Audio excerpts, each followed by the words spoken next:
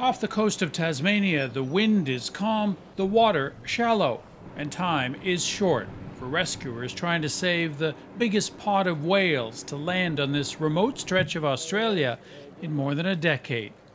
The long, dark shapes flop their tails and raise their heads feebly. As long as 7 meters and as heavy as a small car, they are not easy to move. This is such a tricky event, such a complex event, that any whale we save, we're considering a real win. One by one, the whales are pushed, pulled, and coaxed off the sandbars by a team of volunteers. They're strapped to the sides of a boat and driven offshore.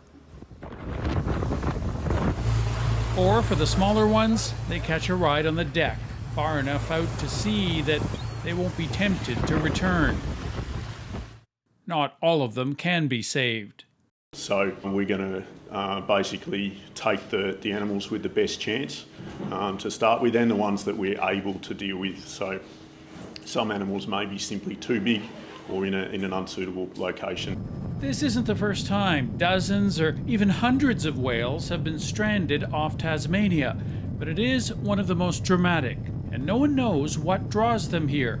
The pilot whales are extremely social and seem ready to stick together, even when misguided. But there really does remain a mystery as to why whales strand in the first place. Is it just a case that they're unable to navigate properly? Maybe something startled them, or maybe they're just curious.